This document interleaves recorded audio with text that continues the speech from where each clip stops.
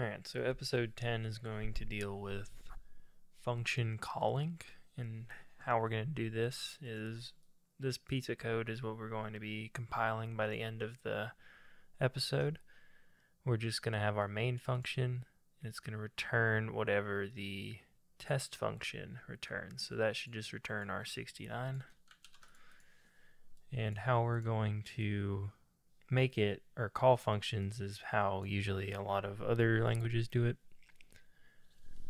It's with our parentheses. So all we're going to do is implement a new AST node for the call expression. So that's basically just going to be this. And then we're going to add some new parser functions for if we encounter this left parentheses in this certain context. That means we're trying to call something instead of trying to do math. And we'll move into our AST. First thing we're going to add is our call expression. It goes call expression node type.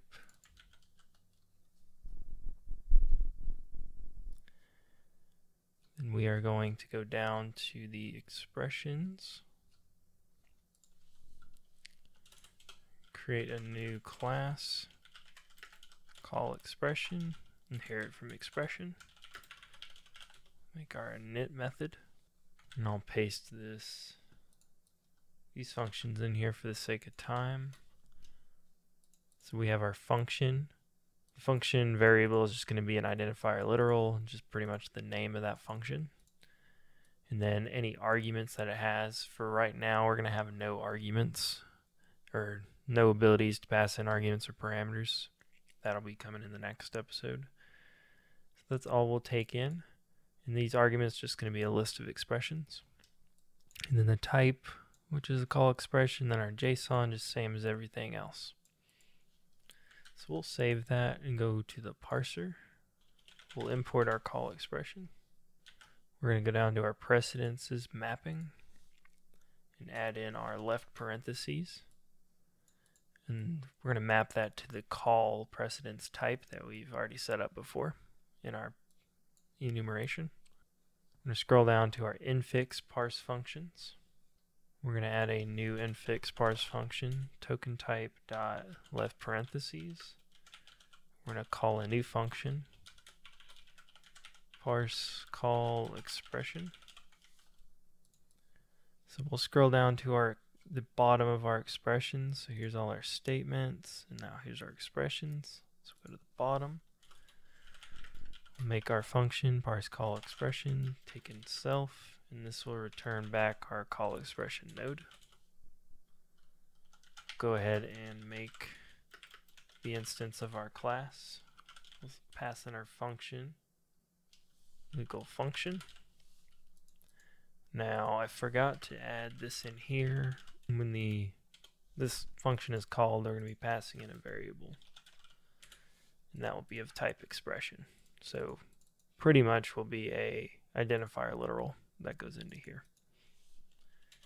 And then for our arguments, expression.arguments, we're just going to enter in our empty list for now and put a to-do on here for the next episode. Then if not, self.__expect peak, token type dot right paren. So if there is not a right parentheses after the left one, we're going to throw an error pretty much. So we'll return none out of that. And after that, we'll return expression. Now this bit of code will be removed after we get to creating our parse parameters or parse arguments function. So this is just temporary for right now. So now that we have that out of the way, we can go into main.py. We can set compiler and run code to false. We can set parser debug to true.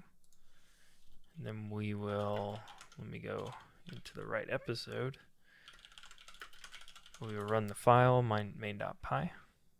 So we got compiler objects, that's fine. We're not worried about that. Worried about this AST debug. So go in the JSON file. We'll put test.lime up over here.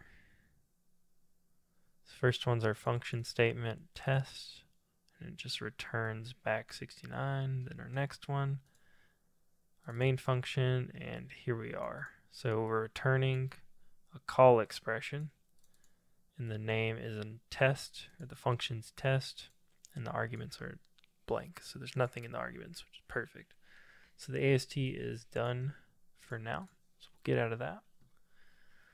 We'll go ahead and set the compiler debug to true, set false back to, or parser debug back to false. Then we'll move into our compiler. First thing, we'll import call expression.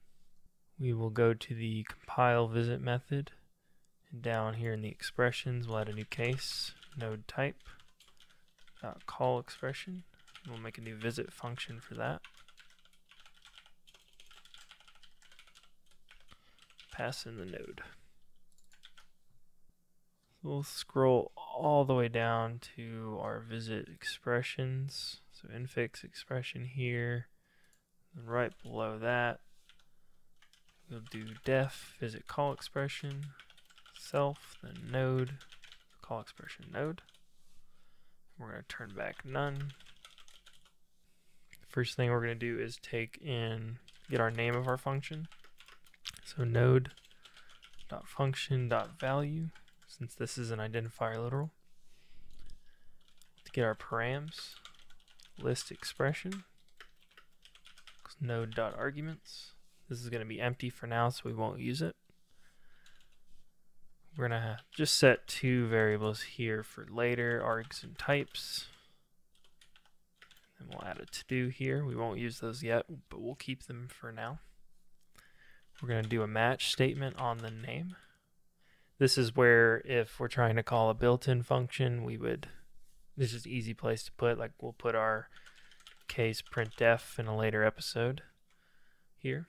But for now, we're going to do the underscore for just anything, whatever this name is for now.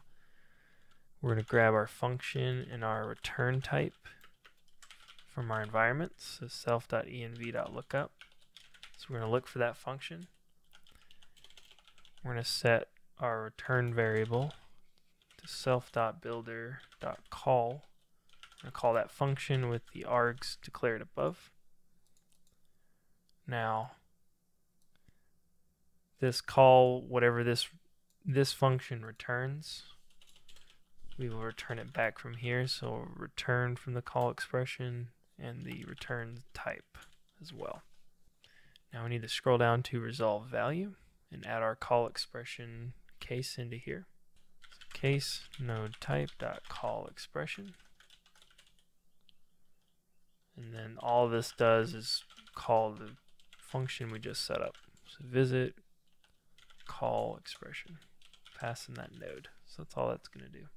Now we'll go back to main, because that should be everything we have to do for the compiler.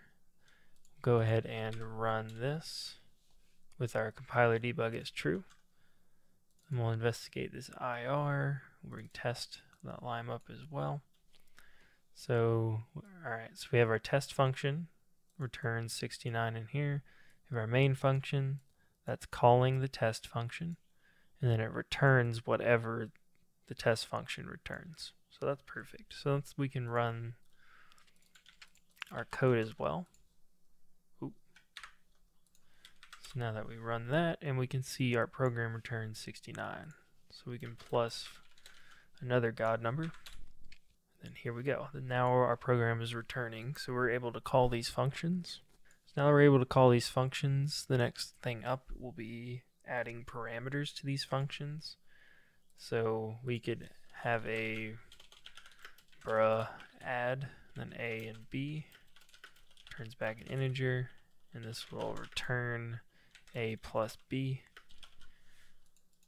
And then we could call the add function with 1 and 2 here, and this would just resolve. It would just add those numbers together and then return back the answer. So that's what we're going to work on next, is these adding arguments and parameters to functions. Thank you for watching. We have the Discord in the description below if you have any questions, comments, or concerns. I saw a couple people had some issues with some of the prior episodes, and I was able to help them out in the Discord, so definitely join that if you're running into any issues. Thanks for watching. I'll see you in episode 10 for function parameters and arguments.